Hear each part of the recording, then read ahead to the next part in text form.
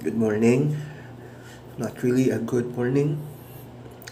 Time check 5:45 a.m. I I was able to sleep a bit. It was only for maybe an hour, and then I wake up and then find it hard again to go back to sleep. Um, Today the EOC will pick me up with the ambulance and with people in PPEs, and will take me to the isolation center. Updates. I don't think I have. Well, right now I don't have fever. I so hate that I still have cough, and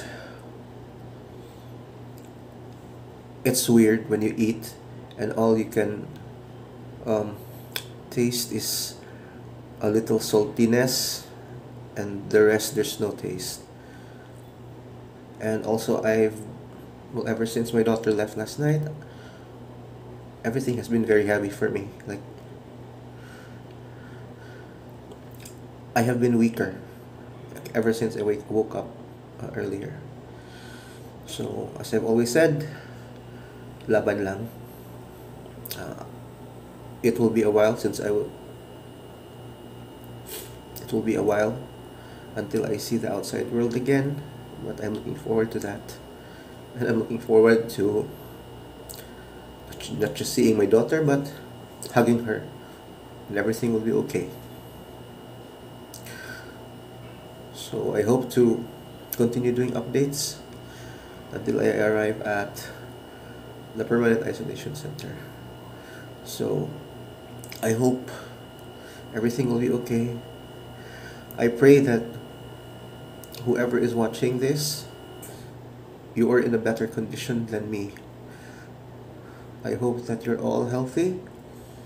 I have been healthy since the pandemic started. Like, since the pandemic started early last year, I have not been sick. Before, I used to get sick, like from time to time. Ever since the pandemic started, I have not been sick, like even once. Vitamins, well, it's just vitamins for me, and the usual health protocols.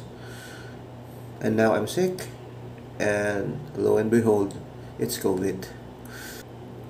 I'm looking forward to one of my titles soon, COVID Survivor. I'm claiming it. I believe in it. So, I'll see you later, guys.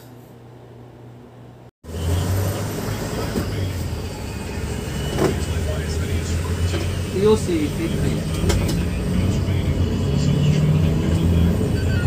But pulling out in the hotel, 10:06. Time check 12:05. I'm already at the permanent isolation center that I'll be staying for the next 2 weeks.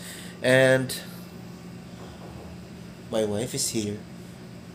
She has been here 2 days ahead of me. So hopefully everything will be better for us. This will be my last update for today.